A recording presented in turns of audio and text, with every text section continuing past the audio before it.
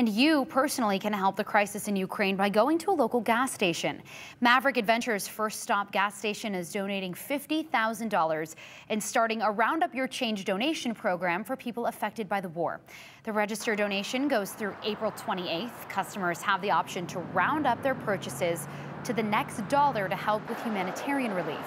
100% of donations will help relief efforts through the Red Cross network.